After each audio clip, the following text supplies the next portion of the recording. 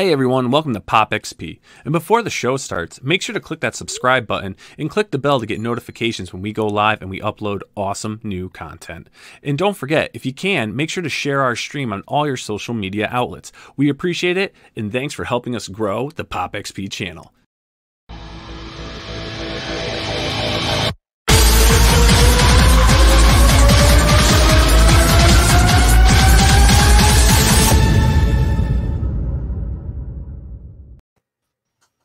Hey, what's going on YouTube? It's the brand of the mainframe here, Nile Scala with POPXP. And welcoming Mr. Teen Sensation Billy Tucci. And we got good old, the true brain of the mainframe, Mr. JC Vaughn. Mr. JC, how are you doing tonight? I'm okay, Nile, and thank you for asking. Hello, Billy. Hello, JC. How are you? I'm good. Nile, I think you got a little bit of a lag going on. Do I? Yeah, just a Yeah, little you're bit. like broken up, Niall, for some reason. Like broken up guy now. Yeah, like a little low res. Yeah, like a lot of low pixelation. Look how clear JC and I look. You guys are crystal clear. Yeah, that's because I restarted and delayed the whole show because I was having real problems signing on at first. Yeah, it's just a technicality, I guess, huh? Yeah, you are breaking up a little bit. You're not gonna have to. You can't say anything tonight, then, Niall. You have to just look pretty. Should I be like the frozen Nile guy? You be the frozen Nile guy. I think that works. The search for the Nile. Fantastic. Well, YouTube's been having issues. They were down the other night. I wonder if it's since I'm producing this and broadcasting this. I wonder if I'm tied into that mix. I don't know. It could be, or it could be somebody has something against you. Yeah, it could be. It could be that Dr. Blevins guy. Well, there is that. There is that. There is that. Blevins. Anyway, Old Bean, how are you, my friend? I think I got to tell you, I've had a heck of a day, but powered through it because I was excited about this show tonight. Yes. Yes. This show's a long time coming, isn't it, Scala? Long time coming. Long time. Months in the making. I would say years in the making, even before you guys ever started the show. Before I was born. Yeah. And yeah, actually, probably because you're so freaking young. That's true. We all hate you for that, Niall. What are you gonna do, man? It's just my young good looks. Yeah. Oh Jesus. And happy birthday to your beautiful bride today, Niall. Thank you. I did a power birthday. We got everything set. I threw her a Disney princess birthday party. That's nice. That definitely threw her for a loop, a surprise. So here's my first boom mention of the night. How's she doing? Oh, look at that. Look at that. That's a Scottish dude. I think we've kept our loyal audience waiting long enough. Yes, I think. What do you guys think? I think absolutely so. Especially this, we've been waiting for months to try to get him onto the show, and finally Niall did something to con him on. And now I do not think that our guest can be conned.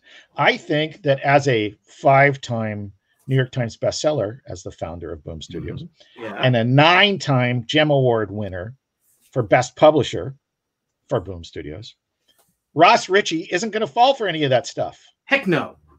Howdy. Hey. Gentlemen, thanks for having me. Thanks for coming Ross, on. I was really glad you're here. And when Niall told me you were coming on, it was usually he's calling like, hey, do you want to be on this week? And I'm like, no. Yes. Yeah, pretty much. That's pretty much how it happened. Well, you and I go back a bit. A little bit, man. A little bit. So I got a question for you to start things off. Thinking about the whole history of Boom Studios, when you were starting it out of your apartment. Yes. And you had a certain cadre of creators that you had established relationships with over a period, and you're breaking out these early books. How much of your vision for what it could be is in the Boom Studios of today? Well, I would say this is what I always envisioned. Now, I think we have 4 imprints, and so there's Studios, which does Something is Killing the Children, Once in Future, We Only Find Them When We're Dead, when they're dead, not when we're dead, and the natural mistake, 7 Secrets, and this upcoming Keanu book, Berserker. And so I always envisioned studios doing that kind of stuff. And that's always been sort of the focus and the objective. And then we've got Boombox, which is famous for doing comics for a predominantly female audience. And Lumberjanes is something that I couldn't envision. I mean, we've sold over 1 million copies all told through Lumberjanes. And that's something I could have never envisioned. But I was always interested in things that were different. And I was always interested in stories for people that didn't read comics. And so it doesn't surprise me that I did that, you know, because it's cool. And that's the sort of thing that I would be interested in. And Kaboom is our imprint for kids. And I definitely didn't envision going into doing comics for kids, but I grew up reading comics. The first comic I read was when I was 6. So of course it's natural that I would think that you could do comics for kids. And by the way, back when we launched that imprint, everybody told us we were doomed, and that was a terrible idea. Yeah. And the quote was, "Kids don't read comics." So, yeah, I know that. I know that from our experience at Gemstone, when we launched the reboot of the Disneys before you guys had them. Yep. That the other than Jeff Smith with Bone, the terrain right. was littered with well-intentioned people, and yep. I genuinely think when Steve Geppi decided to do that, he put a little crack in the dam that was stopping that. And I think that when you guys did that, a couple other people did some stuff. I genuinely believe that we're in a little mini golden age of comics for kids right now, thanks to you and a handful of other folks. Well, look, I think it's bigger than that. And I think we're blessed now because when you walk in the front of a comic shop, you see a rack of kids comics, right? And that didn't happen before, and that's there now. But the thing is I was like having a conversation with Paul Levitz probably like 5-6 years ago, and we were looking at Raina Telgemeier, her sales. And, you know, Paul's estimate at the time was that there was probably 500,000 people going into comic shops. So, you know, we knew that Raina was selling 1 million copies of her books. And what's that tell you, right? Well, Paul and I were like, oh, this is awesome. It's like, you know, I'm bad at math. 2/3 of the audience is junior high girls for comics. And now you see with Scholastic in the business, you know, the Jeff Smith, you know, is Diary of a Wimpy Kid, is that actually a comic or is it a hybrid, or like, what do you want? You know, I count it, but I don't hold on to that too tightly. So if you want to toss that out, that's fine. But, you know, the Bone recolored job that, you know, Scholastic did, you know, that had millions of readers. Yeah. And so, you know, and now New York Book Publishing, there is not a big New York publisher that does not have a division that is devoted to doing kids graphic novels. Yeah, it really is something else. Yeah, it's huge. So, sorry, go ahead now. I was going to say, a super chat just came in, so I just wanted to read that so we didn't pass by it. It's from Comics Exposed. Thank you for the super chat. You told Ross that the Keanu Kickstarter was genius. Ross, don't be intimidated by a bunch of keyboard warriors, Twitter trash trying to tell you how to run your business. Do more crowdfunding and make that bank. I appreciate it, you know, to take a quick detour and talk about that. And you guys probably know more about the space than I do, but what's interesting, thank you, Collectors News, is I don't really, well, this is a definition of terms. So when I hear the term crowdfunding, what I think is the crowd is funding the project, right? And maybe I'm being a little too literal there, but, you know, what we did with Berserker was we were using it as a distribution platform to sell a graphic novel to people that have never read comics before, which would be a Keanu Reeves fan. And the way that we laid it out was we were going to serialize this comic book through the direct market, just like we would serialize every Boom book. There's going to be a first issue, a second issue, a third issue, a fourth issue.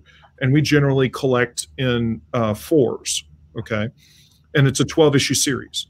So the idea is, here's the direct market, bam, we're going to do variants like we do. They're going to come out on Wednesday, off we go, okay? Then you go through those 4 issues, and then you collect it into a graphic novel. That's the second window of availability. And so comic shops will get the graphic novel in the second window of availability. And then bookstores get it in the third window of availability. And we all know, because we're super nerds in the business, that the graphic novels hit comic shops first, and they hit the book trade generally like a week or two after. Yeah, 13 days in a lot of cases. Right. And then the fourth window is mailing the graphic novel to the Kickstarter audience. And so what we were laying out was, we're going to publish this through the direct market, just like we're publishing. Like, that's our plan. We had pages banked, the whole thing. We were not relying upon Kickstarter to fund the project. What we were doing, and Kickstarter worked with us with this plan. What we were doing was we were using it as a digital way to reach, like, people understand on Kickstarter, they know what Kickstarter is. And it's like, oh, I just click here and bang. Right. And it takes care of everything.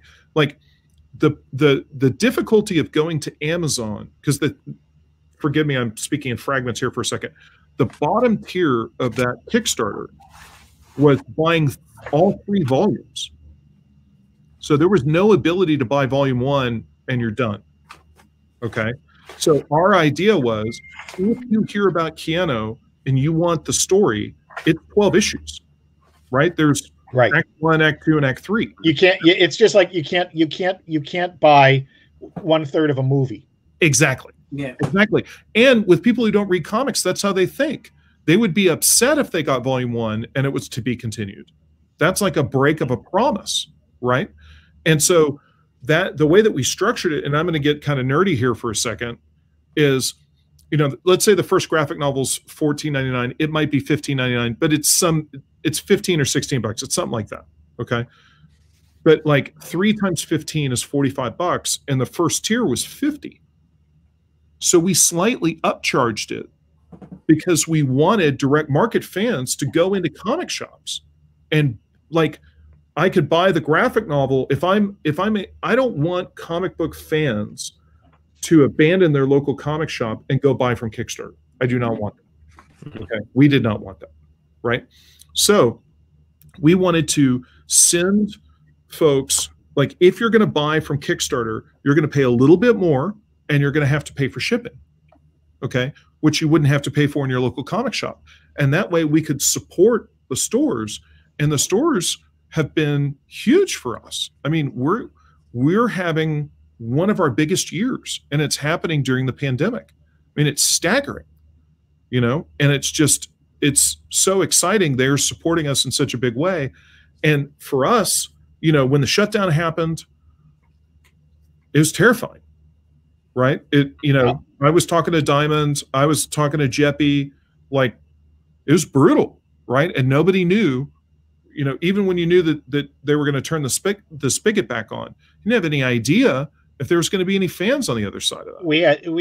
We had so many different areas of the country that were in different percentages of lockdown. Yes, that you didn't do it.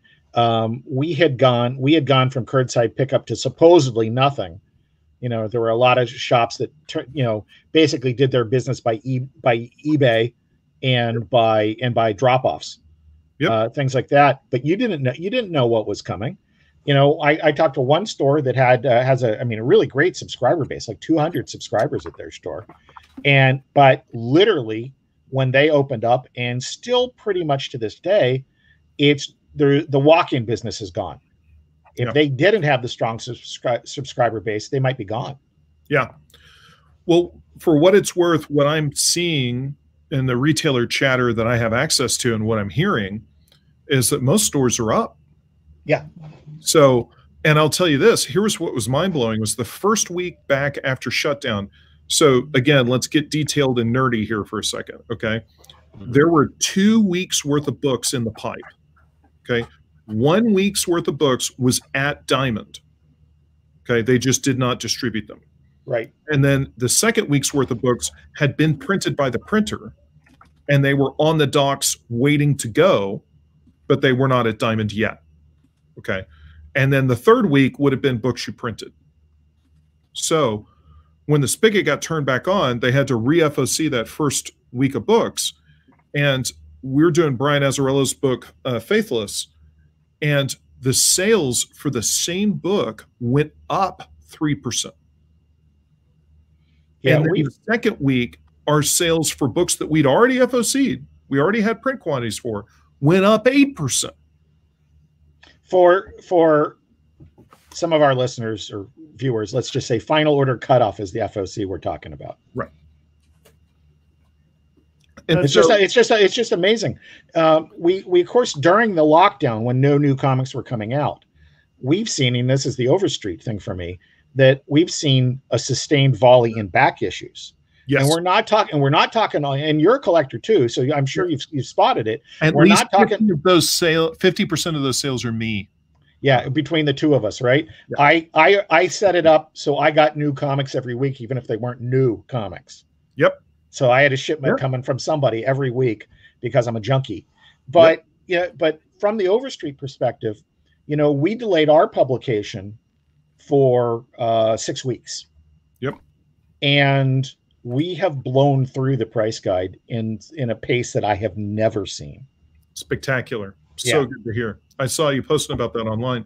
And so now we come out of the other side, sales are going up. And I go to the shop every Wednesday as religiously as I can to be able to see what's going on in the market.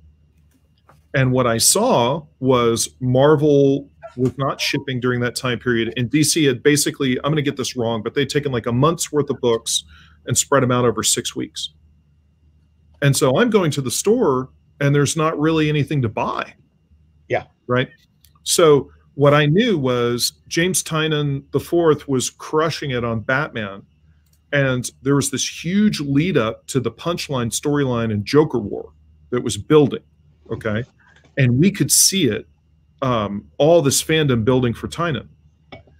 And we had a Tynion graphic novel called Wind that was banked in our back pocket. And I basically went to my team and I said, let's take Wind, which was going to be put out in November as a graphic novel, and let's chop it into individual issues and let's serialize it and push the release of the graphic novel back. Let's parachute, let's halo jump this thing in. Okay. And they said, yeah, that's cool, Ross. You can't submit it to previews. Get it through the previews process where it gets into the catalog to retailers, get orders and come back in time. It's impossible. Okay. And I said, yeah, well, what if we just blow that off and don't even do previews? Let's just go straight to FOC. Let's just go digital. And that's what we did. I called up Tynion. I said, this is your project, so I'm not going to jam this down your throat, but here's my crazy idea. Let's serialize the thing that we were going to release as a graphic novel, and let's skip solicitation. And here's the punchline, James. We're going to have 5 days to market your book. 5 days. Oh, my God. Yep. Yep. But what I saw was retailers didn't have anything to sell. Yeah. Right? And James had all this heat on Batman. He had eyes on him that in a way that 18 months before he didn't. Right? Yes, absolutely true. And I knew that our crazy plan was the story itself. It's just so crazy it might work. Right. Yeah, pretty much. Right. And that's what happened. So Billy, you and I kind of casually know each other, but we don't know each other. And just one thing that you need to understand is I am nuts. Like I am crazy. Okay. And we should bring the Garth Ennis together next time then. Yeah. Yeah. Well, some good times with him. Yeah. So the thing about it, the joke at the company is the name of the company ain't Whimper. Right. So, yeah. We're the guys that, I'm the guy that put the exclamation point at the end in the logo. And I'm the guy who said, I don't know about doing that. I remember having this conversation with you, man. It was one of those nights where you needed a quick press release. And then finally, after we were done, you were like, what time is it there? Well, you're a maniac like that. That's yeah. But the whole thing is that the wonderful thing about your success is, look, Nile is all crispy clear. Am I good now? You're so pretty.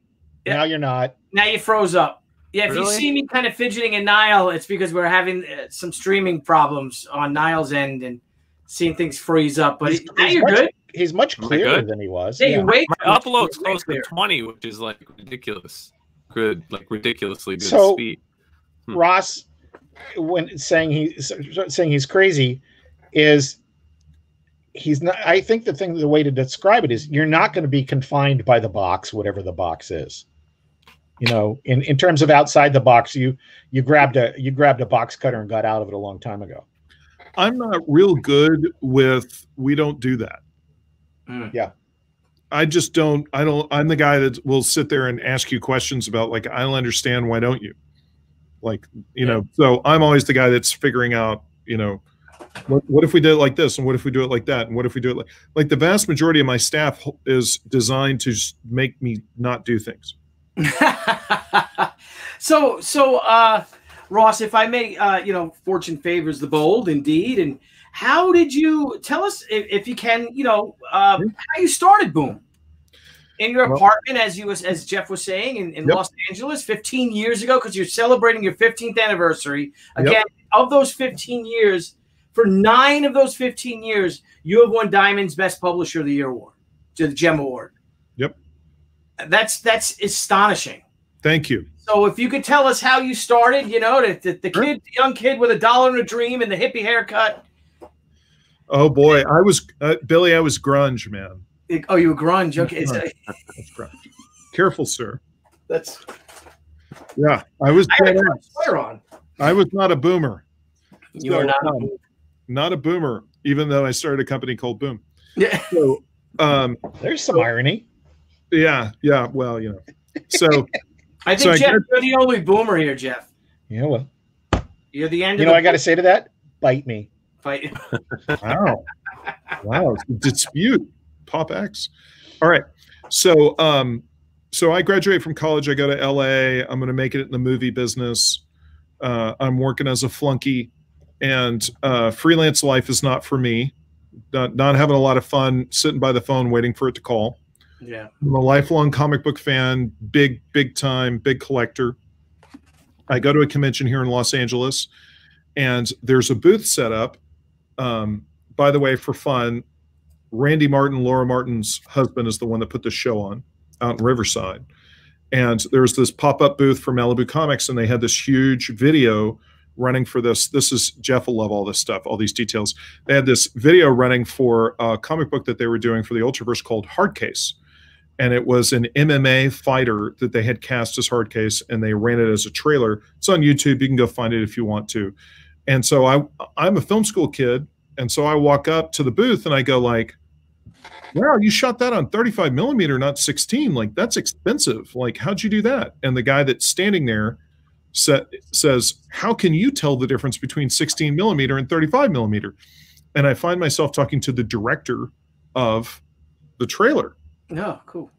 And so we go back and forth, and we're having a blast being big film nerds. And he says to the guys at Malibu, you should hire this guy. There he is. I was Nile. Thank you. I was just about to tell you to put Dave's comment up there. That's great. Look at that face. I put it up. No, you didn't. I did. See? No. Anyway. Thank you, Dave. We apologize. Hey, cool. So, so basically, they have this film division. They offer me a job. I'm working as a temp, and so like I got to go to. I don't know where I was. I was like, went in and said, I'm, you know, don't count on me. I'm out.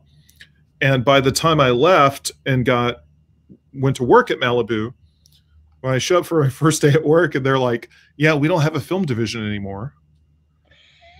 Right. and you're working in marketing. And my first response was, and now Billy, you can come in with the hippie talk. So Billy, you don't know this about me, but I was the guy at your high school that was the painting and drawing guy. So when I go back for my high school reunions, everyone's like, how's the painting career going? Right.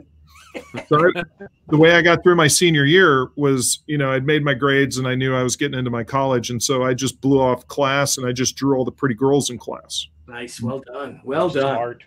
Well done. So, you know, art boy was my freshman year was painting and drawing major. And then I transitioned to film and I'm going to school in Austin and I got hair down to my shoulders. And let's just say when you come to me and you say, hey, you're in the marketing department, I go, what? Yeah.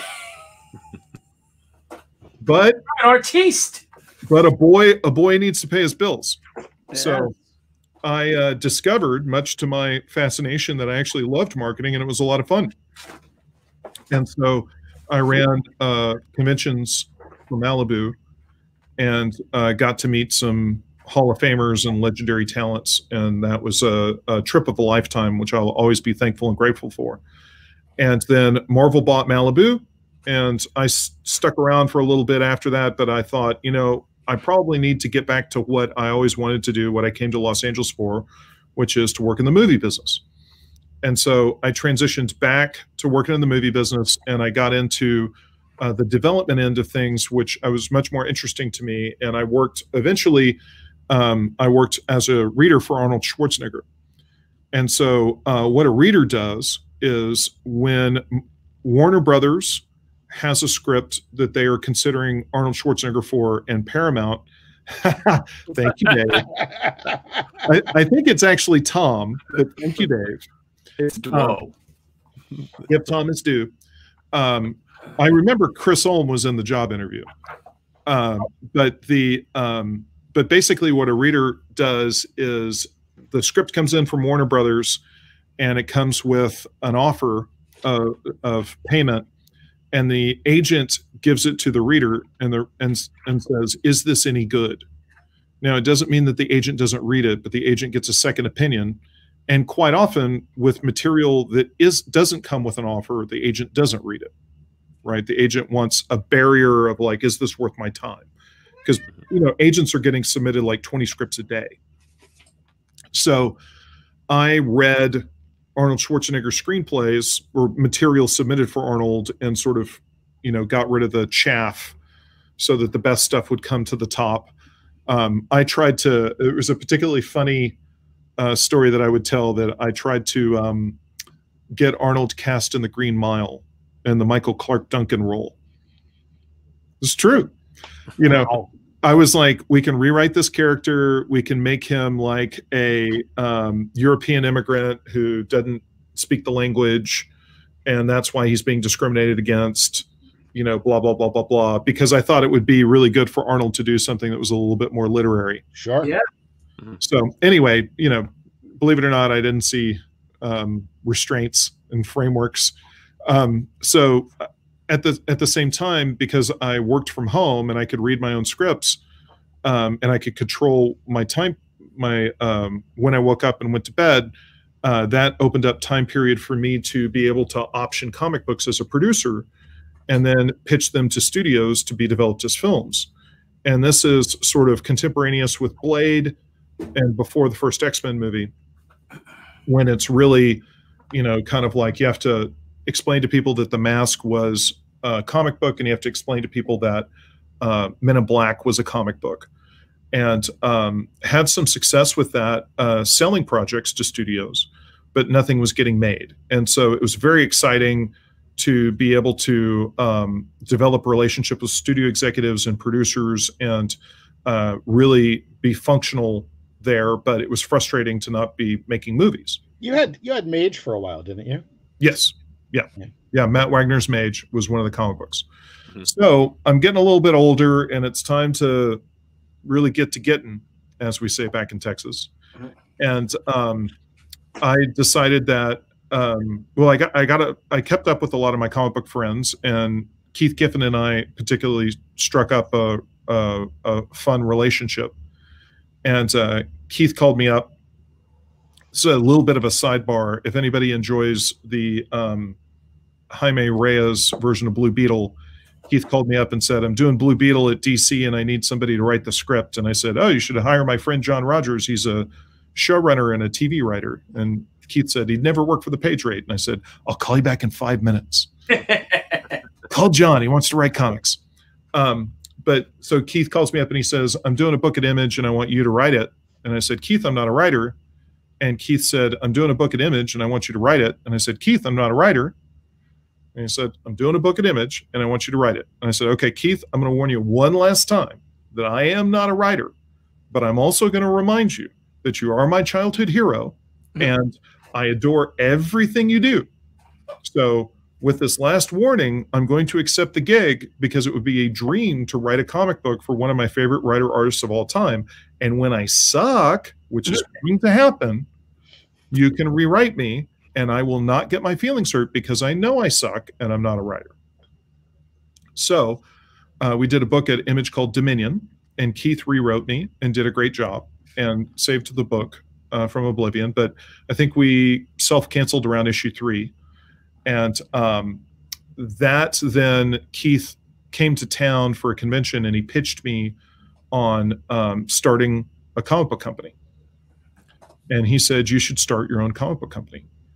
And I thought he was insane. We were at a tiny little dive bar and we were just killing a pitcher of beer. And Keith, I noticed, was not drinking his beer very quickly. And he was making sure that he was pouring the pitcher into my empty glass as fast as he could. And the next morning I woke up and I thought, you know, somebody like Keith Giffen, who, you know, had such a varied career and so much success and longevity, is pitching you on starting a comic book company, you probably ought to listen. And so I called Keith up and I said, okay, I'm going to run with your terrible idea, but here's the deal. Like for the first 6 months, every new #1 from Boom is going to be a Keith Giffen #1, because I have no guarantee that anybody's going to buy anything, but I know that they know who you are. So they'll buy Keith Giffen comics. So if you go back at that early release, you know, it's just filled with Keith Giffen comics. And so I owe my career to Keith absolutely 100%, who's been incredibly generous. And, you know, now I've got Paul Levitz as a mentor, who's been my mentor past 7-8 years. And to sit here and think about the Great Darkness Saga guy have had my life and changed it, you know, I'll be forever grateful. I think, you know, you having him as a mentor, and I've just been privileged. You know, pre-pandemic, every once in a while, Paul and I would go to lunch together, and I'll drop him a question about this or that, and it's just to be able to ask guys like that and Jim Shooter, the knowledge out there that we get to glom onto is amazing. And I know you're somebody who takes it and runs with it. Oh, I do this thing with Paul where I call him up and I go, hey, can you imagine if you called Galactus and he picked the phone up? You didn't go to voicemail? I mean, that's what it's like calling Paul Levitz, right?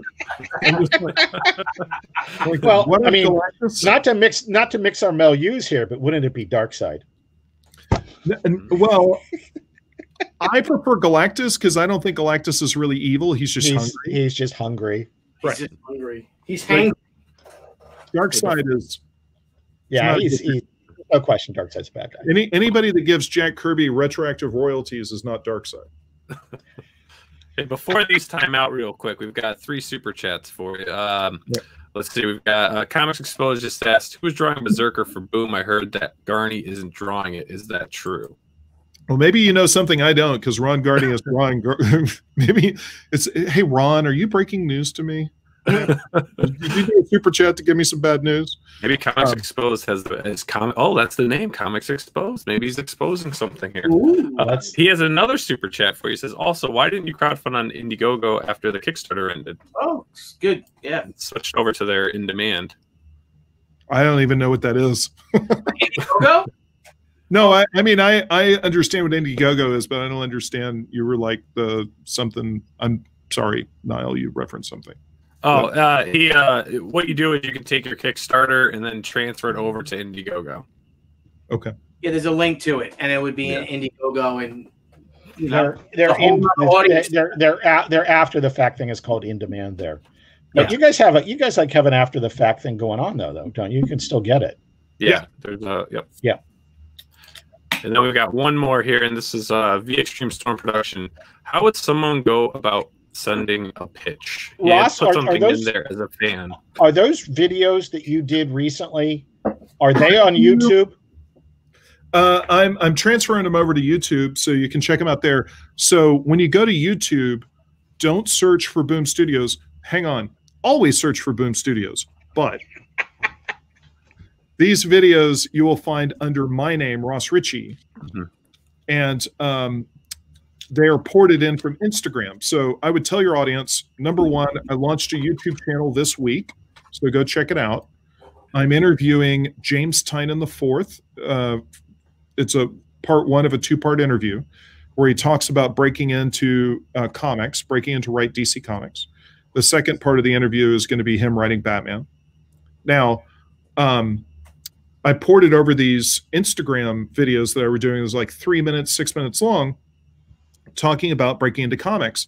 So I'd really encourage your audience on Instagram. I'm Ross_Richie, and that's R-I-C-H-I-E. There's no T, no E-Y. So go over. I can see people are subscribing on my phone right now. So thanks for subscribing. But but basically the Instagram, I'm doing these short video content where what I'm doing is I'm talking about how to break in as a writer. So the analogy that I would use is you don't go to an NBA basketball game in the bleachers and come down and go up to the coach and say, put me in.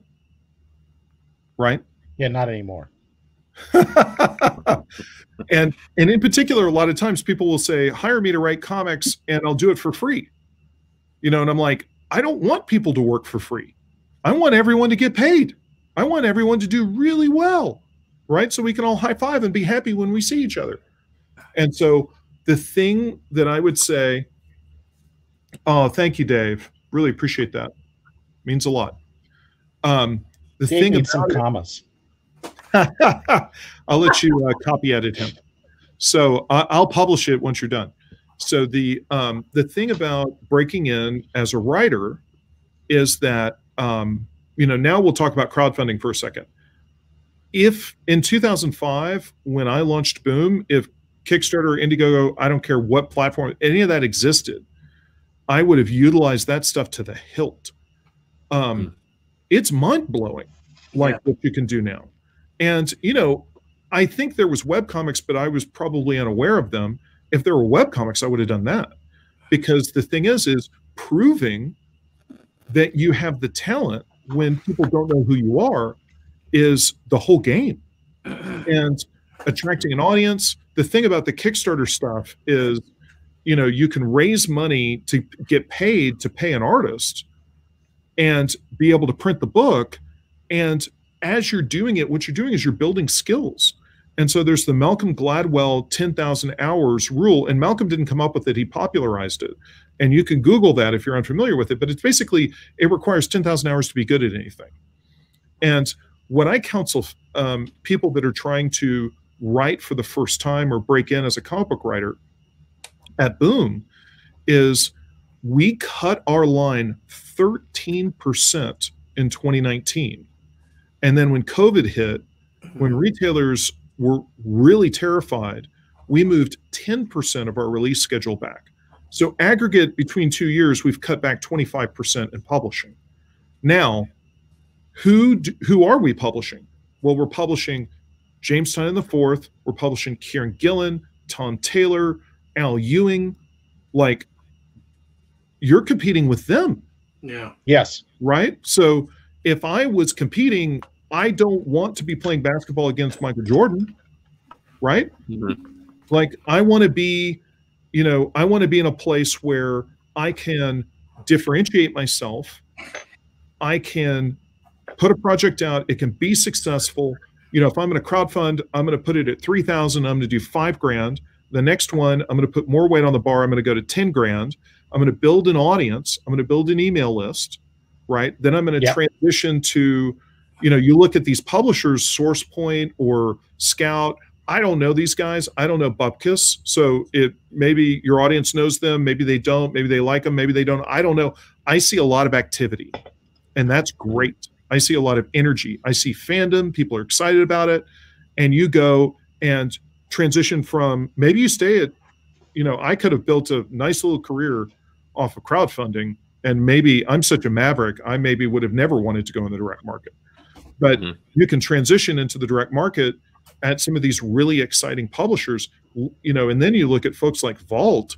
Vault is so much fun and so cool, and those guys are great. I don't know them. I've really never met them. I've only heard great things. But it's like, now you're building your skill set, and, you know, you're getting your 10,000 hours, and then you're getting to that place where it's like, you know, maybe you're, you know, Marvel hires a lot out of that pool. Yes. You know, I think how does it work though for like a licensed property though? Say like you got like, you know, those guys out there that, you know, love, let's say like Power Rangers, because that's a huge book you produce. Say you got like a fan out there that wants to like write Power Rangers comics. I mean, is that how do they even? Is that just something they can do on their own? Is there any submission thing if they wanted to do that? Well, you know, that's probably the single biggest question that I get. Is how can I write Power Rangers comics? And my response is a little ridiculous. I picked a good one then. Yeah, absolutely. Absolutely. And my response is a little tongue-in-cheek, but it's also a little serious, which is Ryan Parrott is doing a really good job, and I'd like to not have to murder him. Yeah. Right? You know? Like, why do you hate Ryan Parrott? Right? He's crushing it. And you're asking for his job. Right? And so I think that I don't know how to answer the question, like relative to, you want to write Power Rangers comics, and I understand, and that's cool. I want to write Micronauts comics, right? The Marvel Micronauts with all their characters too, right? Right.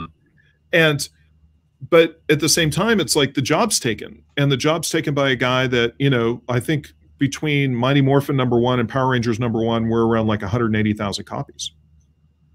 So, you know, it's doing really well. So Blevins called me out. He called me out on it. This sounds like something between you and Brian, Nile. I will stay out of this. Brian's one of the producers on POPXP. And I think we need to extra make sure that Hasbro never sees this. That's just all sorts of disturbing. Thank you very much for that vision. You can just rock me to sleep tonight.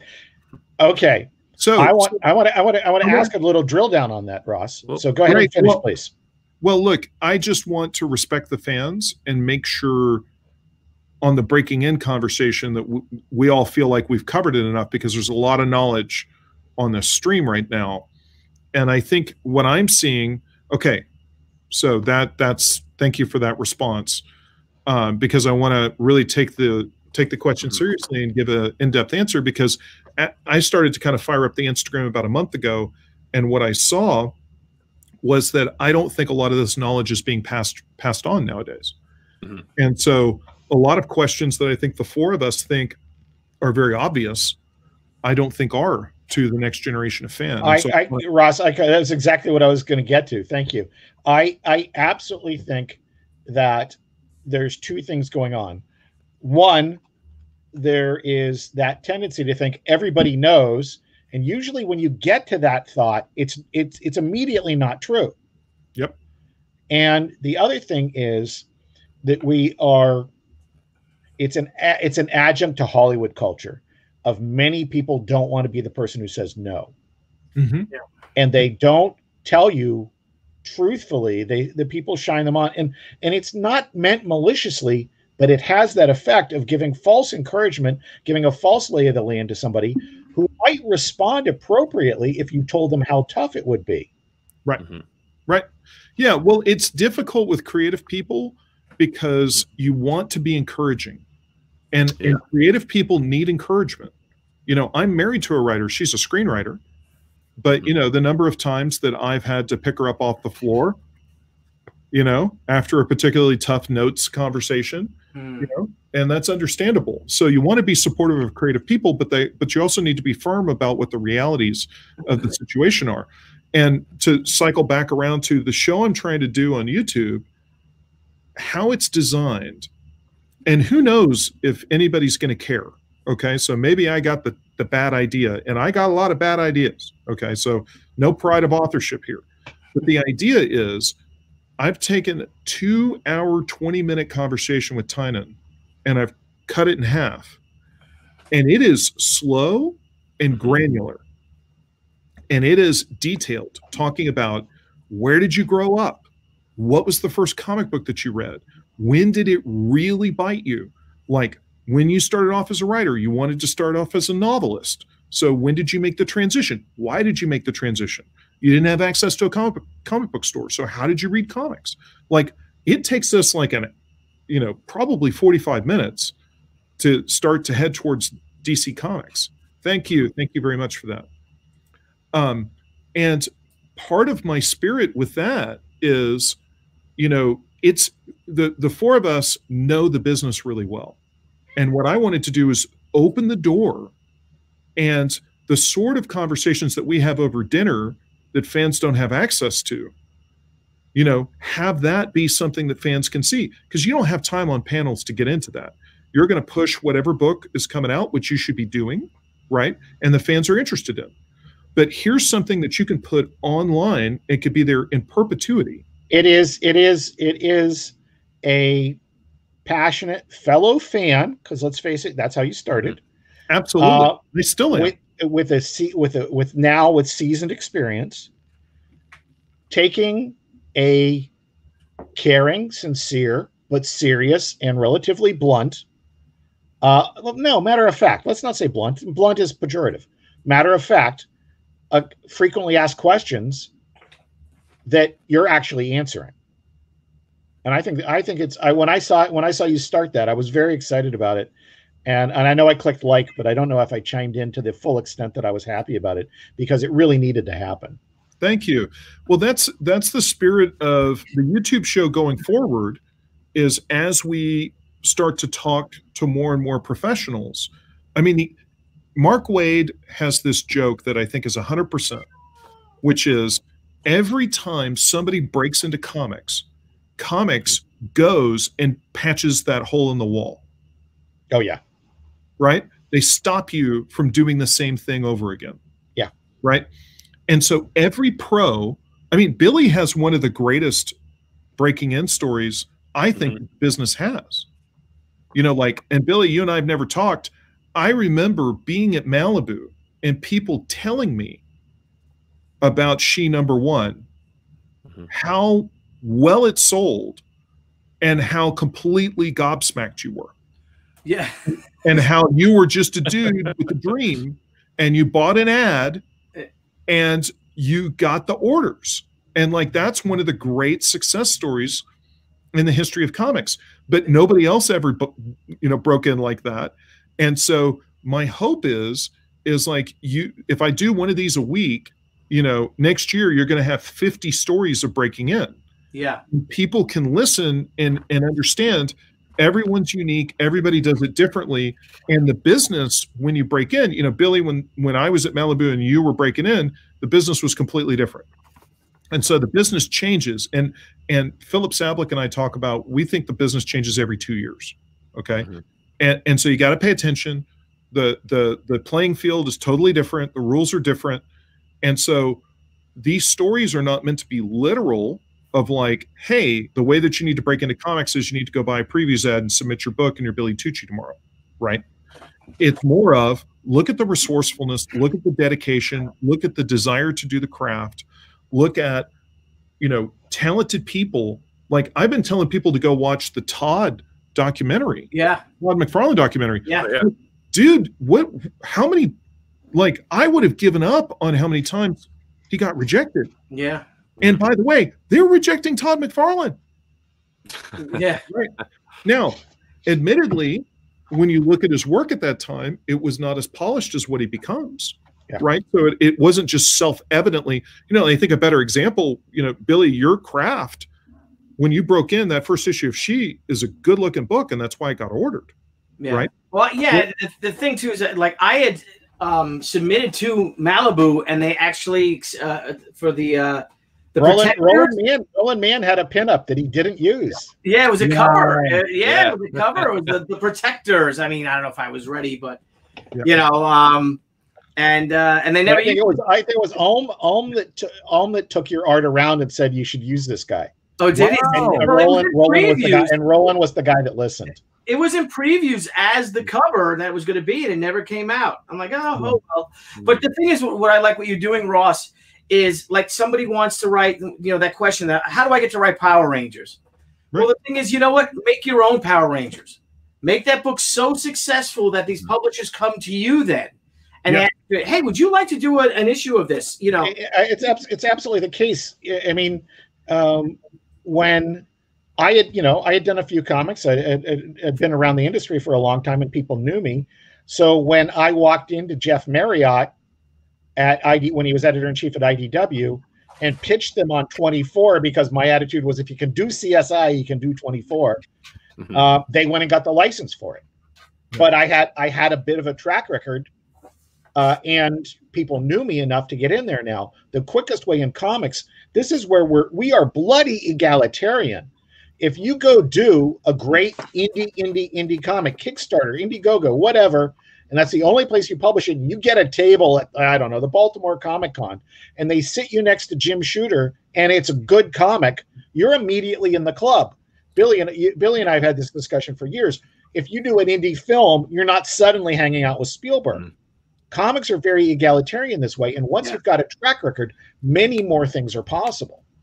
I'll tell you, we hired a guy, and here's how he got our attention. He did a 22-page comic as a writer. He went and he found his artist, and he kickstarted it. He published basically a one-shot. And then he went to my editor-in-chief, Matt Gagnon, was doing a panel. And after the panel, as Matt was heading to the door to head out, he stopped him and he said, hey, I really enjoyed the panel. I really like Boom. And I wrote this comic, and it's already been published, so I'm not submitting it to you. Okay? And it's just an example of the work I do. And here's a copy if you want to read it. And I'll tell all the fans here a secret. Now, this is a real secret. You should be able to exploit this. Okay? As professionals, we all leave that convention and we go to the airport. And we've got a stack of stuff. Yeah. And we're trying to get rid of it. Right? Okay. You got this thing's written on this cocktail napkin, and this thing over here, and nice guy, and and this guy gave me, an overstreet price guide. Oh, I should hold on to that. Right? And you're sorting through all the stuff that you've collected from the show, right? And for Jeff and I, there's always like that back issue, right? We've got or 2 or 3 or 4 or 50. And then what happened with my editor-in-chief is he's sitting there at the airport, and he's like, oh, here's this kickstarted one-shot. It's not a graphic novel. It's not a 12-issue series. It doesn't require any commitment. I've got 5 minutes before I get on the plane. And I'll take a look at this. It's not a submission. The guy doesn't want to do the series. This is one and done. It's already over, right? And so he just sat there and read it and was like, this guy's good. And he kept it, hopped on the plane. And when he got back, he was like, this kid came up to me and he has the thing and it's pretty cool. So check it out. And I read it and I was like, yeah, let's give him a shot. So there's a whole pile of secrets. There's like 15 secrets embedded in that you can use to. Absolutely. Hey, Nile, could we put up, Eddie Winkler has a super chat there that I want to get Ross's reaction to, and I've got one after he speaks. Yeah, Eddie Winkler, a passion in hard work sells itself always. Eventually the right buyer will find it. Everybody wants passion, right? We need it as people. We need, can you imagine going through your life without seeing any passion in the world? Like, we're attracted to it, and we need optimism, and we also believe in hard work. Everyone has the fantasy of the lottery ticket, right? But the truth of the matter is we respect hard work, because we want to be those people, even if we're not. We see, oh, that guy did the work. Look at that, he's succeeding. You know what? Good on him. I'm going to go home tonight, and maybe I'm not going to sit on the couch and drink beer and screw around. Maybe I'm going to do my own thing. So, and it's contagious, though. Passion and enthusiasm is totally contagious. Oh yeah, especially if you have a great group of fellow creators too. It's like you kind of help motivate each other. You know, when one's kind of going down. Yeah. One of the things that the passion has to include is the hunger to get better. Yeah. Yes. And it's not just enough that it's just I just want to tweak this definition a little. It's not enough just to be passionate. That can get everybody excited. Everything Ross said about this is absolutely true. Yeah. But to sustain it, you've got to get hungry to get better. Well, it has to be like a true fire. When I first started hanging out with Billy, and he'd be drawing a page of She, and he'd say something like, "Oh, that's not good," and he'd start over. Or he'd get rid of a whole panel or several panels and do it over. At first, I didn't get it because I thought, well, you've already made it. Why aren't you doing your damn comic? And I went, oh, he is doing his damn comic. When I started working on Zombie Proof, and Ross tells me, it's a really good idea, but when do we see some actual zombie proofing? I've never forgotten it, man.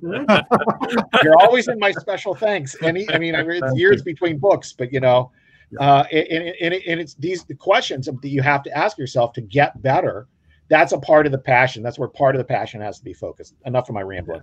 Well, you know, if you're an artist, and you know, I'm probably not qualified to be giving art advice on this live cast, but as an artist, like if you're schlepping your portfolio around the show, if you go to 4 folks and they talk to you for 10 minutes each, and each one spends 2 minutes on life drawing.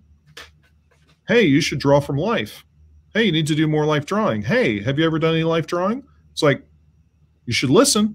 Absolutely. It's hard to, part of the artistic pain is, and this is another reason why writing is unattractive to me. Okay. This is how I can turn down Keith Giffen of an opportunity to write. Is, part of the artistic thing is you're taking your heart and your soul and you're laying it out there, and you're asking people to like it, and they're not all going to like it. Like, there's just nothing that everyone likes, right? Even Avatar, or fill in the blank. What's the biggest blockbuster of all time? I don't know anymore, but there's detractors, right? Yeah. And so you got to be prepared for the fact that people are not going to like it.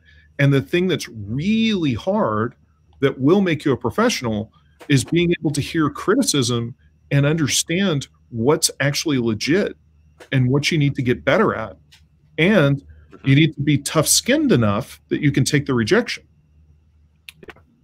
Absolutely. A lot of people quit. A lot of people quit when they get that stern criticism, and they don't take that to fuel the passion. And that's where you have to have it in you. And the one is fuel. Yeah, and Nile, that's absolutely right. And the hardest thing is, as a creator, whether you're a writer or any other craft, I think artists get it more than anybody else, but it really applies to everybody who's working on the creative side, is this: at some point, you have to decide whether you have to be hungry for the criticism that helps you, and you've got to blow off the criticism that is misguided.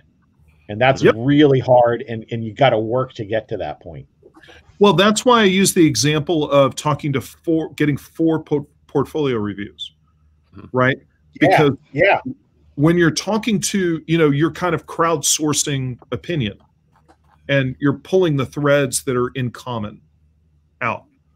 So, it's like it's getting a second opinion from the doctor. Right. Yeah. I think that's look, somebody thinks I'm correct. Isn't that cool? JC, correct. Complacency has no place in creative works. If we don't want to get better, we don't want to succeed. Hey, Ross, speaking of success, I actually have a very specific question about Boom. From when you started, are there projects? Oh, no, let me say there are projects. It's you're a human being. What projects didn't work out as well as you thought they would? Ooh, that's a good question, Jeff. It's a great question. Yeah. Wow. And then we'll follow it up with Blevin's question after this one. Yeah. Well. Let's see.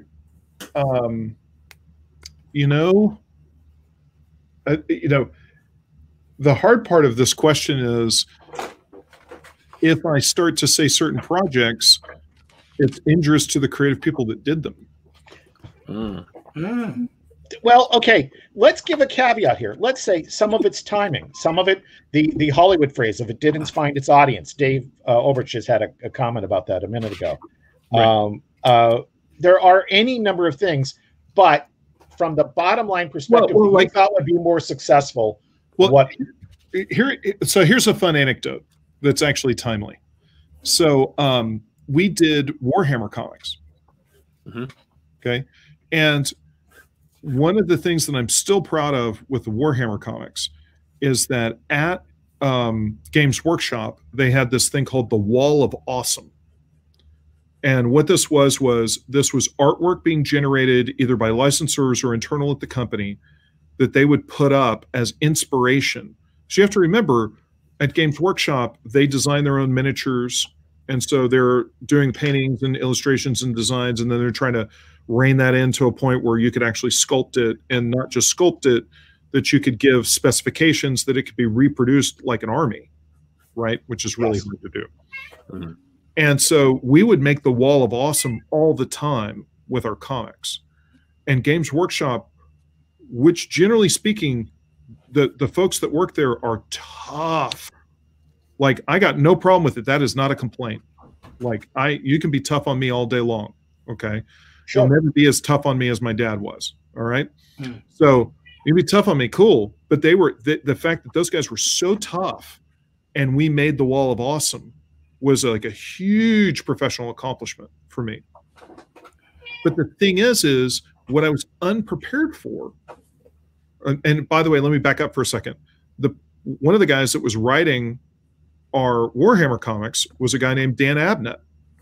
And comic book fans know Dan Abnett from doing Annihilation at Marvel, and he's been writing in comics for 30 years. Legion. Guardians of the Galaxy. Yep. The list is gigantic. Okay. But what you don't know is he is the guy on Warhammer 40K. Like, you don't understand. He's the Frank Miller, Alan Moore in one of Warhammer 40K. Okay.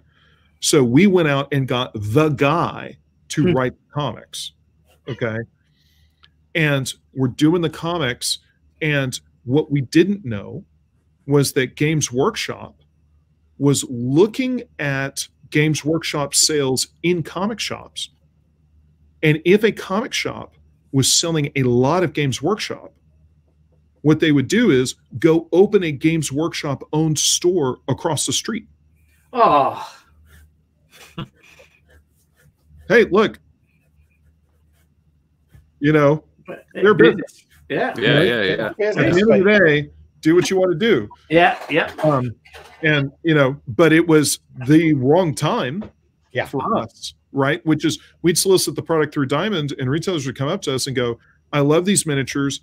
The comics that you're doing are awesome, and I absolutely do not want to support Games Workshop.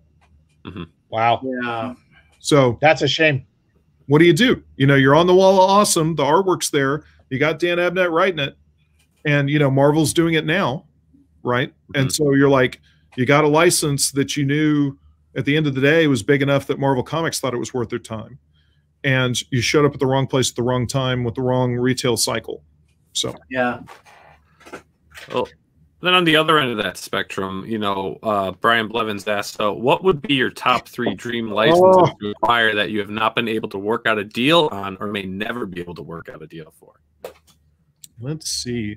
Well, I got to take one off my list because I'd spent, so if you don't know who Kevin J. Anderson is, so Kevin wrote Star Wars novels, but he's most famous for writing the Dune novels with Brian Herbert.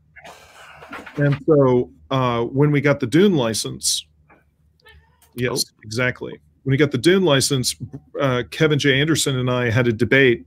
I thought that I had been chasing that license for 10 years, and he thought that I had been chasing that license for 12 years. So that is actually probably I mean, I don't know that I've ever chased anything so passionately and fervently as Dune and not been able to get it. Let's see. And I'm trying to think of other things. You know, we always wanted to do an Outsiders graphic novel, and then S.E. Hinton went on Twitter and said, yes, Brian, yes. S.E. Hinton went on Twitter and talked about how she'll never do a graphic novel version of The Outsiders because The Outsiders is the first book that a lot of people read. Mm-hmm. And she believes that she has a role to play as a gateway into reading. And that if she has a graphic novel version of that, she's worried that it would deter people from reading the novel. And she thinks it's important that they, for whatever, you know, so anyway. JC's computer crashed. Oh, no! He's booting back up. Yeah. It was just perfect timing. You're talking about Dune, and then that pops. But he sent me a message that his computer crashed. We've already had Ross. Ross, you've been on for over an hour already. And the thing one of the questions I want to ask, and I'm sure you get this a lot, but how did the whole Berserker adventure begin to that you have now, you know, the biggest Kickstarter comic in history? I mean, just what a fantastic project, and how you got, you know, Keanu Reeves is a superstar, and it just seems like such a wonderful human being as well. Yes. And just he's a badass, you know, the whole thing, you know, everything about him. I love his shooting, you know, he does it the you know, the 3-gun and all that. And but how did you pull that off? And well done, my friend. Thank you. Bravo. Thank you.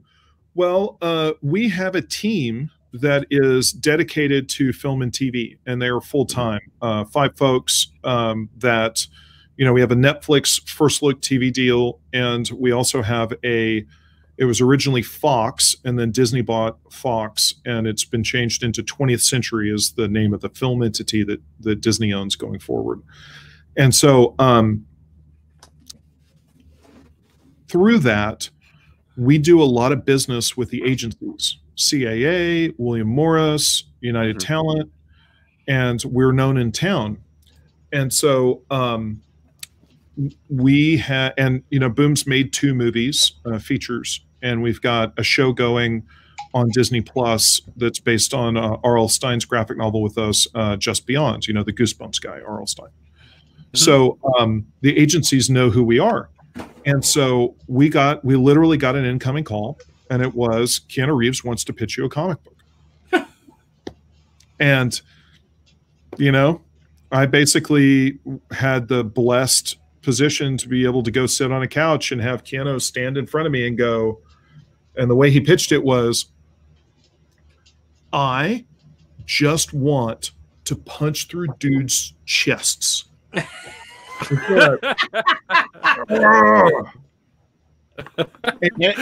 know what's really great about this project? I was talking about him, and Rosina asked me, why aren't you saying Kanunu anymore? Why are you saying his name correctly? Because I always said it wrong just to make it crazy. Oh. And I said, because he's a comic book guy now. Yeah, you go. Yep. Well, I'll tell you, man, about the comic book guy part. He pitched, you know, basically he's an immortal. You know, I'm thinking he was born in Babylon, Mesopotamian, goes through a lot of the stuff. And it's about probably a 3-hour session that first time. And he gets to the end and he goes, and let's get Raphael Grandpa to do the cover. Now, that means he read Mesmo Delivery Service. Or Mesmo Delivery, sorry. Kiki Delivery Service, Mesmo Delivery. And that means he's a real comic book fan. Right? Yeah. And so what he's doing at that point is that's a check, right? It's like, are you on the same page with me? Yeah. This is who I see creatively, right? And are you down for this style? And I just thought it was such an elegant, smart way to make sure you were with the right people creatively. And you know, it is a hell of a thing to have Keanu Reeves tell you stories about buying the, you know, back in 1982, the Wolverine limited series by Chris Claremont and Frank Miller off the rack. Yeah, yeah. Mm-hmm. Yeah. You know, I remember where I was when I bought it. And so it's a hell of a thing. And, you know, he loves comics. And when we sat down and sort of took him through the Kickstarter opportunity, you know, that it was an opportunity to get people that have never read comics before, who had access to it with one click. You know, he was instantly on board because he has such a passion for comics. And he was so excited that somebody would have their first comic book read would be his.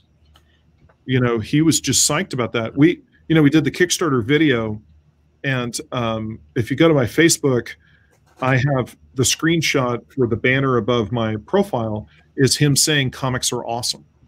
Nice. You know, one of the things I want to not digress too much from this, but you made, and we'd all been looking for this, Ross. You, with your marketing for that campaign, you made crowdfunding not only palatable but attractive to our retailers.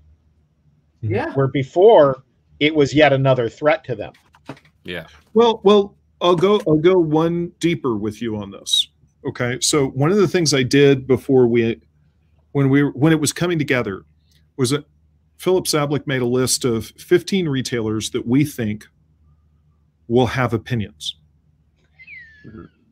Okay. And you know who this is. Well, this is the most outspoken, the guys that have everyone's ear, right? Yeah. And so I talked to my friend Card D'Angelo, who owns Earth 2 Comics, who's won the Will Eisner Spirit of Retailing Award, lives here in LA, very close with Carr. And Carr laid it out really well, which I think the thing that we did with Berserker was we're putting the comic, the individual issues, the singles, in stores first. And then we're collecting and we're selling it to the Kickstarter audience. Okay. And Carr said, so often people will solicit, they'll kickstart a graphic novel, and then they'll take that graphic novel and they'll serialize it in the direct market after the Kickstarter backers have gotten it. And he said, as a retailer, what's hard for me to understand is how many, like, how's the Venn diagram work? Where it's like, because you sold directly to people on Kickstarter first, how many of those people would have bought it in my store? But now they're not. And he's like, I get confused and I don't understand.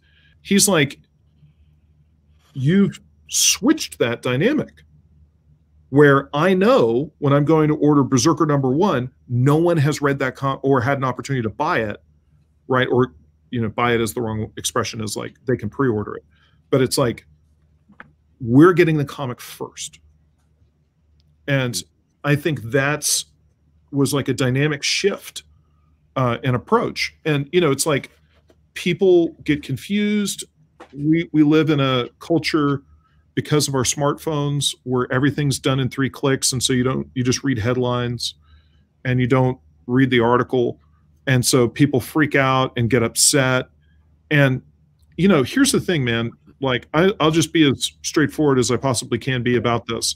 I'm from Texas, right? And the culture I was raised in and our approach is, I don't care, right? You know, it's like, I was the guy that played football in high school and I painted and I was an honor student. And the kids that were in the painting class did not like me because I was a jock, right?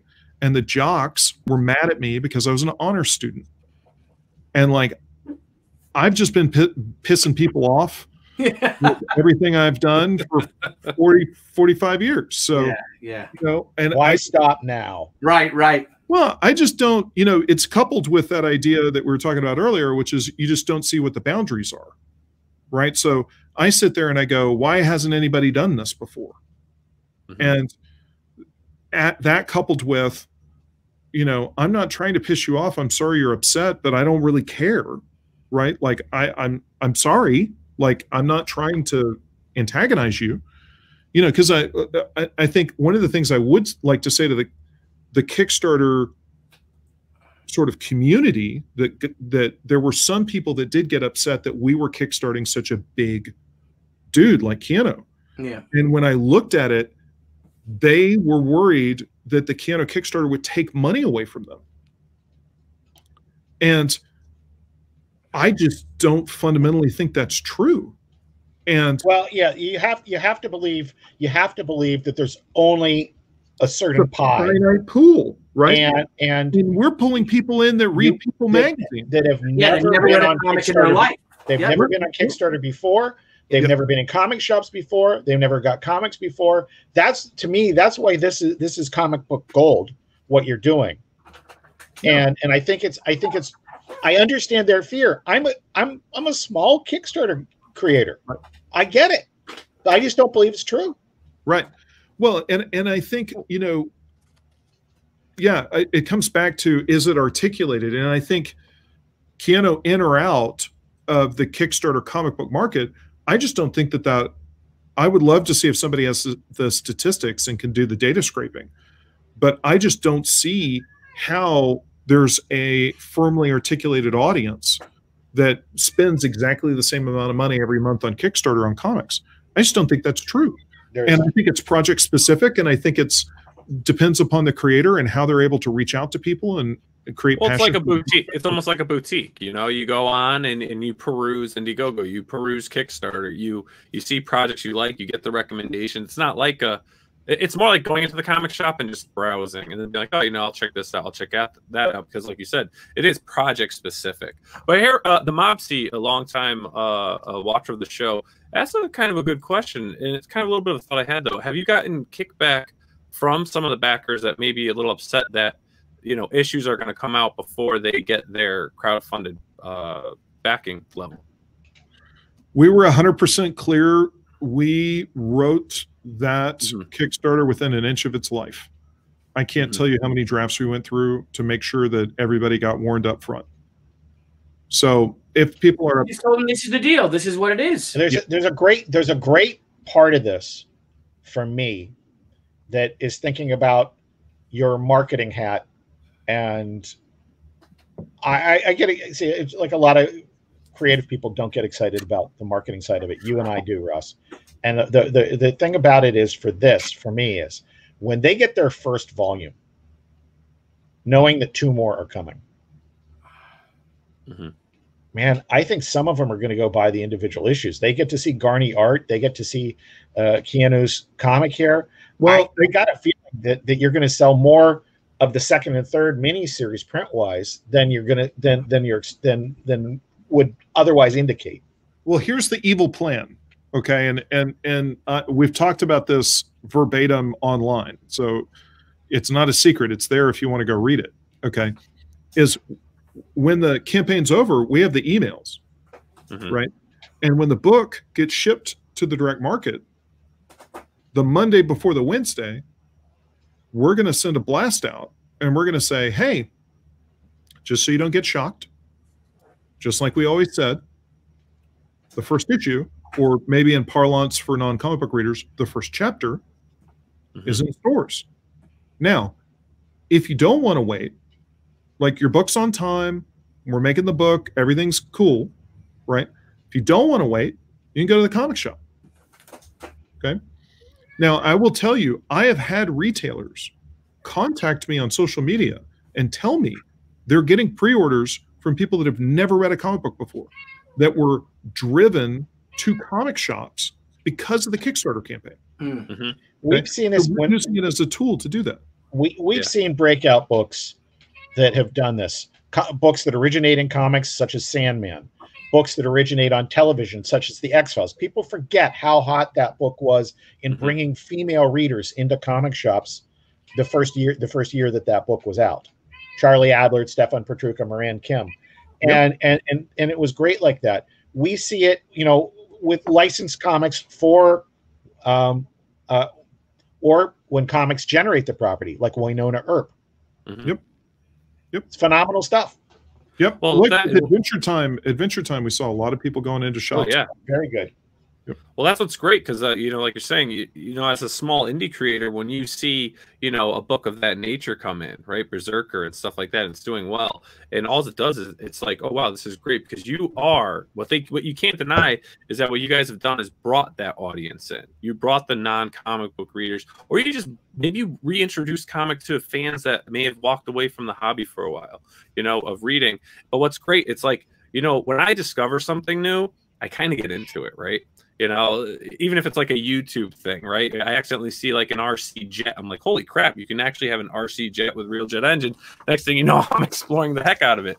That's what happens, right? You see something like a little bit and you want to see more. So now not only are they backing Berserker, but then they might be backing, John, Indie John stuff here, who's, going to do a $5,000-$6,000 campaign. But now he just got another new fan because someone just saw a project that they were like, wow, this looks cool. Let me check it out. So yeah, it legitimizes what you're doing. It's not hurting the retailers because, like you said, and it's in there. It's in there verbatim. It's there how this is set up, how people are going to get it, and the people read it, and many, many people backed it. And the cool thing is that you have Keanu Reeves doing it, and Keanu Reeves is a real comic book fan. Like, it's not like you're like someone's using Keanu's name. Like, no, Keanu had a huge part in creating this. I mean, like you just said, he gave you the pitch. It wasn't someone saying, hey, let's do this with Keanu, and you might have a phone call or two with him.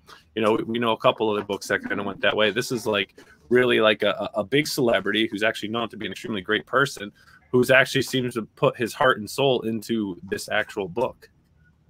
I mean, you can't beat that. That's freaking awesome. I have an abundance mentality. I do not have a scarcity mentality. Mm-hmm. So I believe that the way that the world works, and maybe I'm dead wrong, but I think in comic shops, if Marvel had the most exciting books and DC had the most exciting books and Image had the most exciting books and IDW and Dark Horse and Vault and that the place is rocking if that happens. And we've all experienced on Wednesdays where you're like, do I really need to get to the shop this Wednesday, or could I wait till Saturday when I'm doing the dry cleaning or whatever it is? And then we've all experienced the, OMG, I cannot wait to get to the shop because I got to get this and I got to get that and I got to get this and I got to get that. And so I think the energy, if you bring the thunder, it's always good, right? I couldn't agree more. People, I've had this talk with people who are starting to tell me about event fatigue, and I asked them, who is tired of great events? Nobody's tired of great novels. Nobody's tired of great movies. Nobody's tired of great television. Nobody's tired of great comics. Yep. Great is freaking phenomenal. Yep. Because it gets people excited. Just because things haven't been great, I'll concede that all day. Right. But nobody's tired of the existence of a great comic book. Yep. Speaking of which, nobody said, "Oh, hey, thank you." Nobody go. said, "Oh, it's a Stan and Jack comic. I don't want to read that." Yep. Yeah, exactly. Hey, I want to ask. We've had a lot of questions about licensed comics, and I realize I'm sort of jumping off the thread we were on just now. But man, I was a Planet of the Apes guy before I was a comic book guy, and you guys not only produced great new Planet of the Apes comics. As you know, I literally reviewed every single issue of Daryl Gregory's run. Thank you. And I'd still be doing it if you guys were still publishing. And you also did great archives of the Marvel stuff. Thank you. Which I as a fan, first off, editorially, I really appreciate you pulling it off. Secondly, I love having them like right under the shelf, right under Dr. Doom behind me. Is all the Boom Planet of the Apes stuff. It's a good day when Mike Mignola emails you and goes, "Hey, can I get a volume 1 from you?" Wow, that's great. I got you, Mike. I got you. That's really good. So, was that a good relationship for you guys? Oh, it was great. It was absolutely terrific. And look, this is where Dave Ulbrich will pop back up because the inspiration for me with Planet of the Apes was Malibu. Sure. So Malibu the best-selling independent comic book of all time was Planet of the Apes #1 by Malibu. Is that Charles Marshall that was the writer of that? I think that's right. Yeah, it was really weird. He was on the flight when Rosina and I went to my first San Diego in '94, which is where I met Billy. Wow, that's amazing. And so I think it was the best-selling independent #1 of all time until Aliens versus Predator by Dark Horse. So it was like that little late 80s to early 90s shift.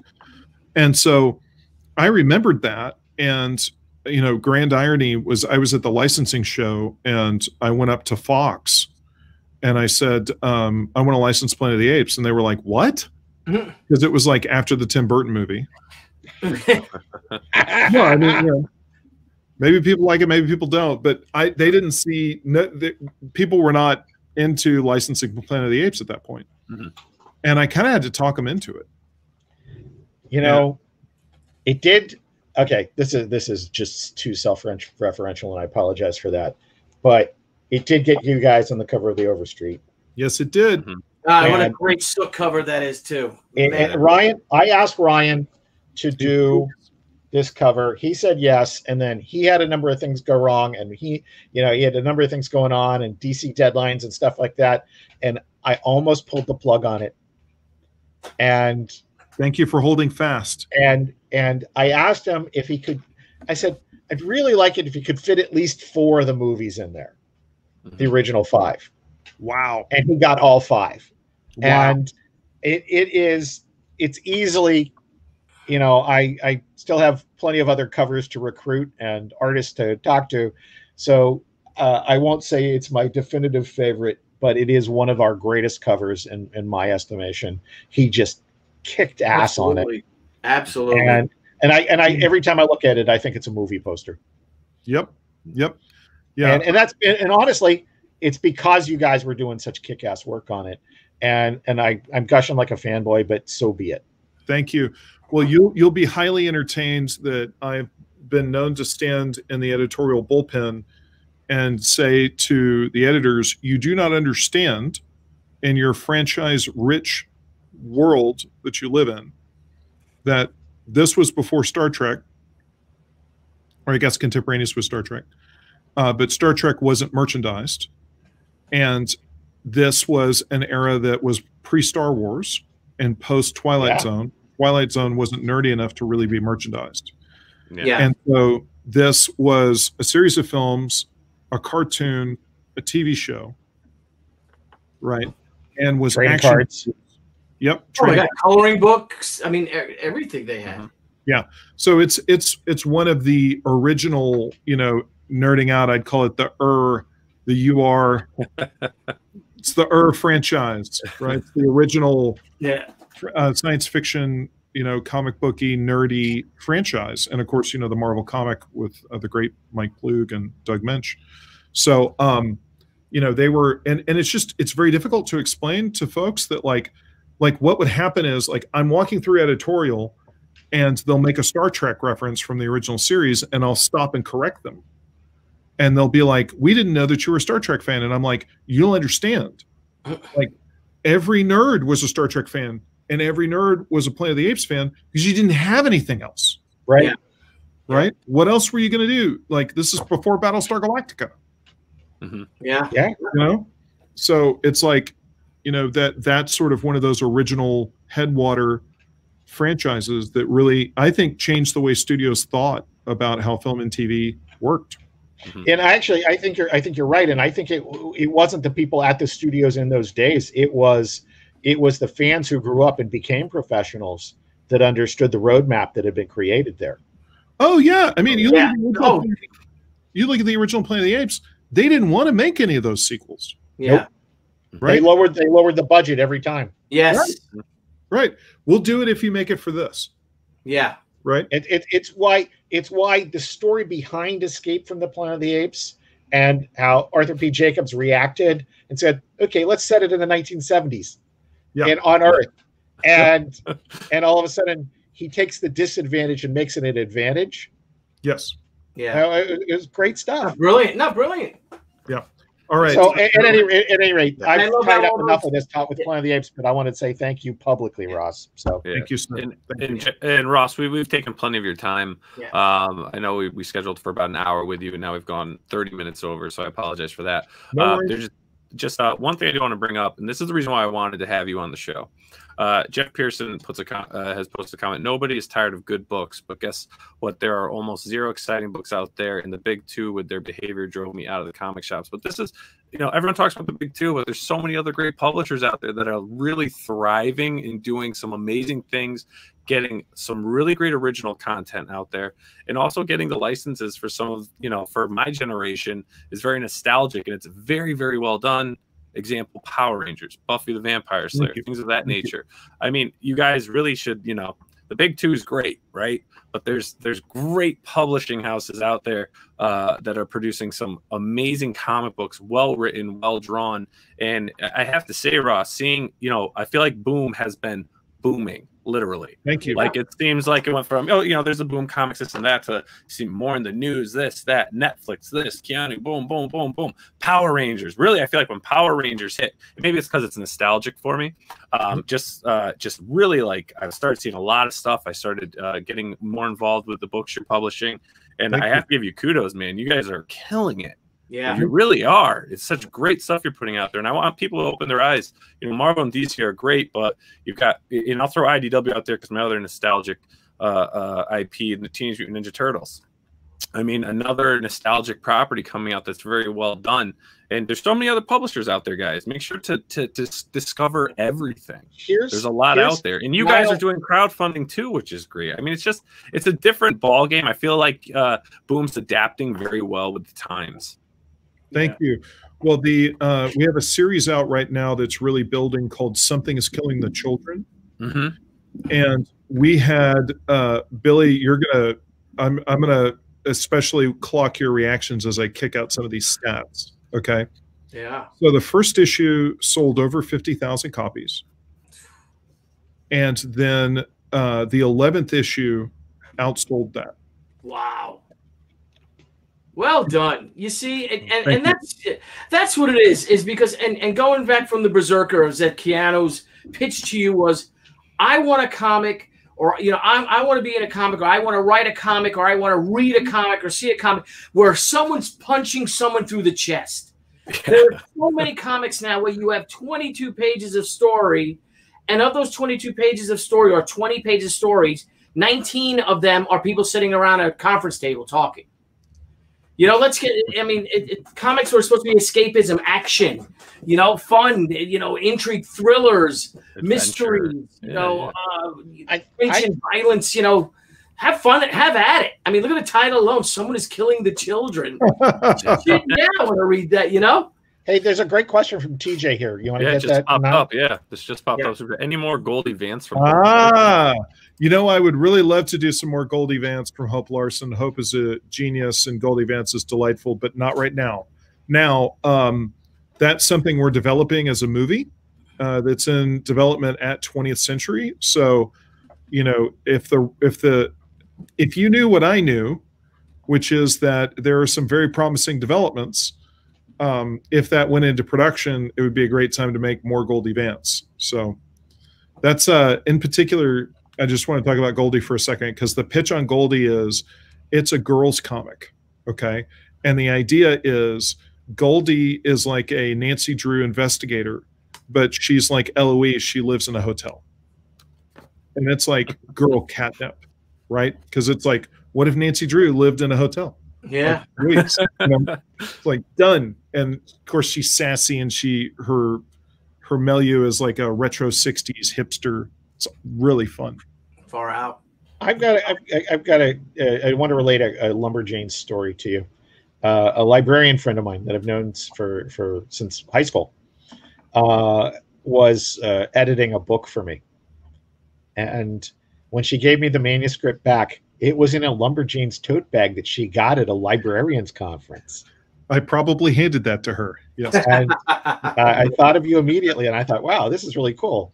And I probably should return that bag to her because I'm done with the manuscript. But I might not. I will tell you, the librarians of the world, you picture in some sort of mousy, sort of 1950s stereotype, and I'll tell you who they are. They are tattooed Gen X tough chicks from an alternative culture, and they are all Lumberjanes fans. They're all Lumberjanes. Oh yeah, oh yeah, they love the Lumberjanes. So, you know, that's a thing we just put together with HBO Max as an animated show, and it looks very promising. And we've got Noelle Stevenson, who's a co-creator. She is running the show. She ran She-Ra for Netflix, which was a big hit. So we're excited about that. That has great potential. But yes, show up with some Lumberjanes tote bags at American Library Association conference, and you will find yourself at the bottom of the dog pile of librarians. That's great. That's great.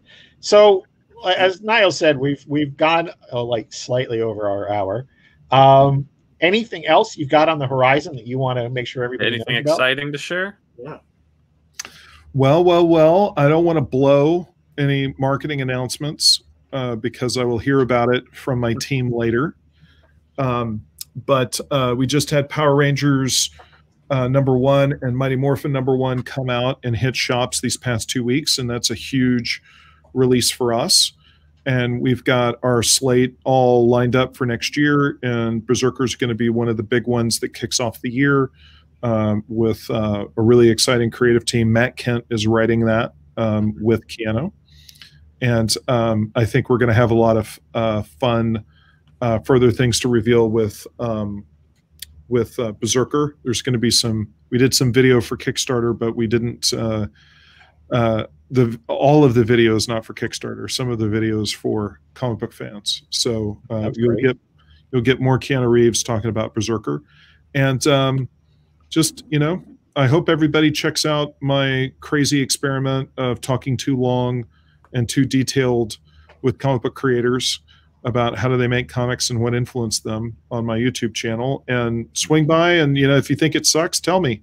You know, I got a thick skin, and you know, I'm telling creators to listen to criticism. I should be able to listen to some criticism on my own.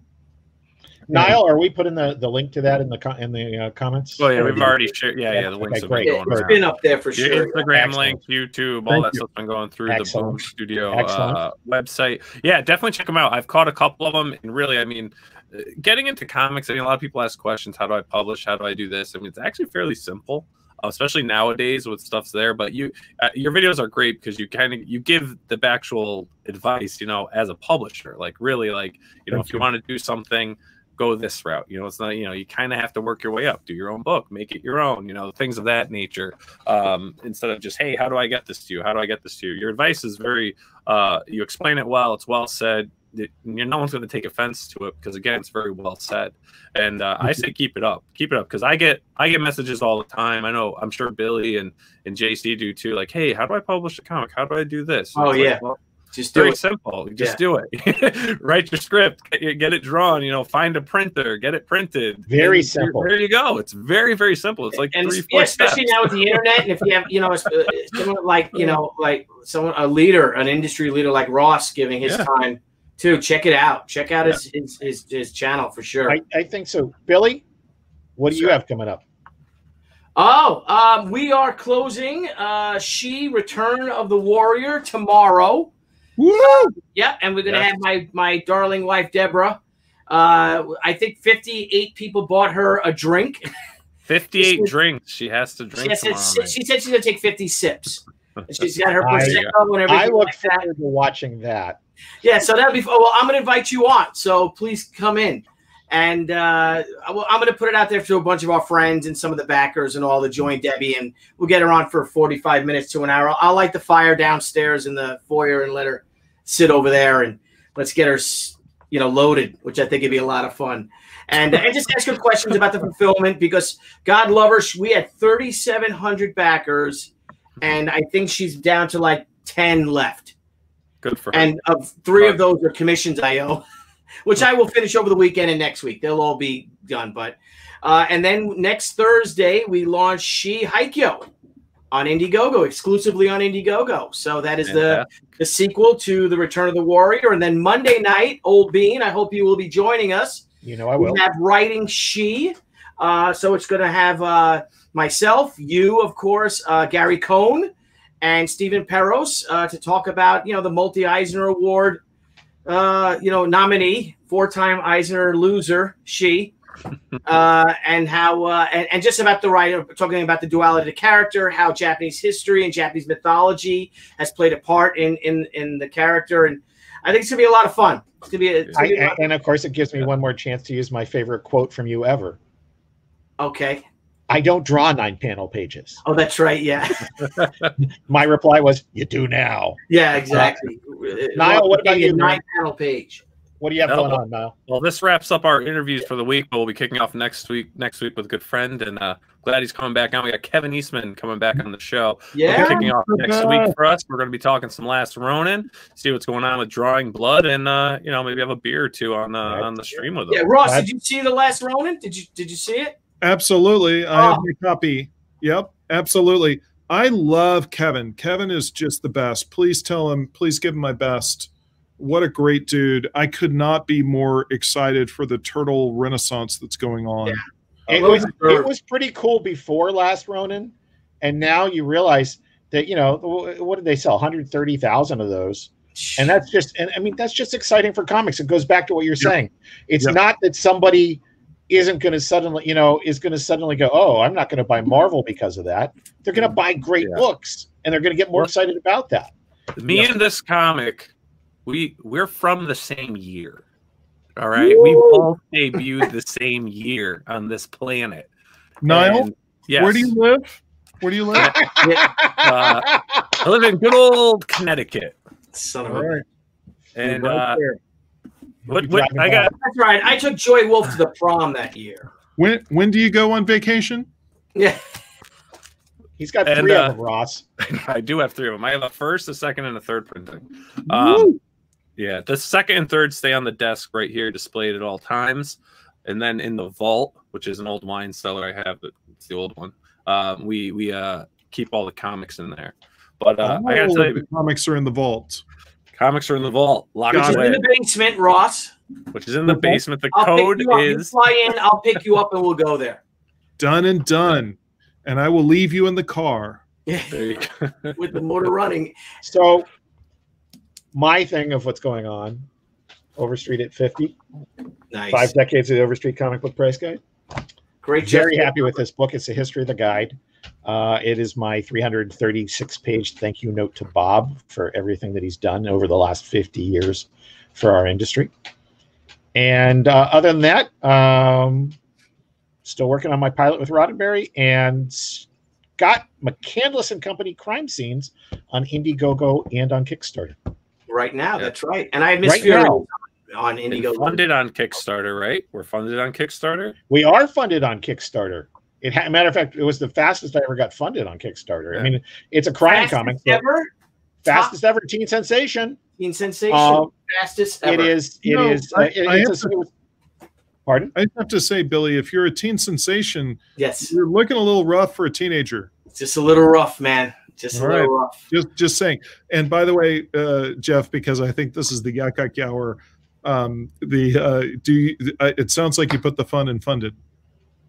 Yeah, honestly, it usually I'm busy putting the funk and dysfunction, but in this case, it was really funny. The Kickstarter, I didn't realize on Indiegogo that you couldn't add shipping destinations after the fact, and I had some Stargate fans from my time writing Stargate comics that were in the UK, and they wanted to add. And I thought, sure, I'll just add it. And I had to build a whole Kickstarter because I screwed up on Indiegogo. And it turns around that the Kickstarter did much better so far. Excellent.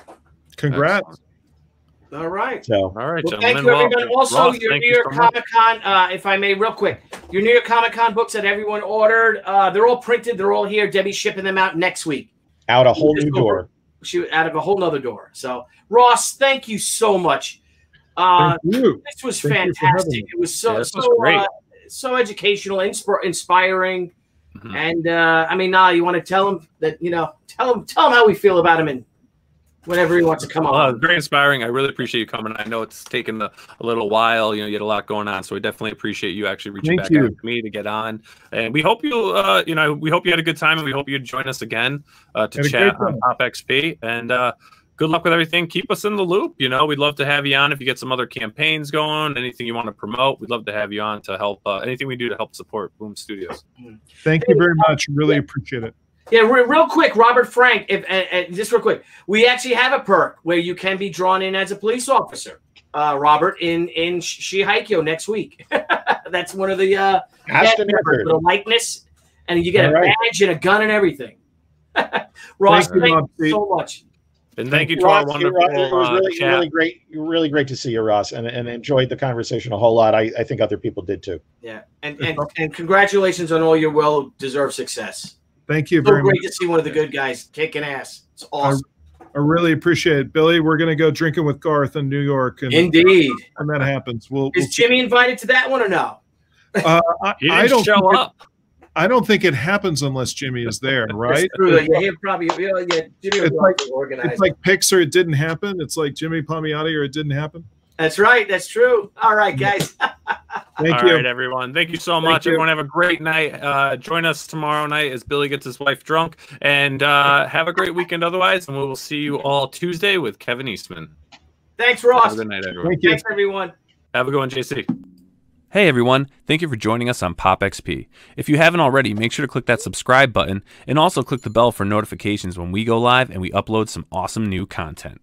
Also, don't forget to head on over to Twitter and follow us at the POPXP and over on Instagram at the POPXP.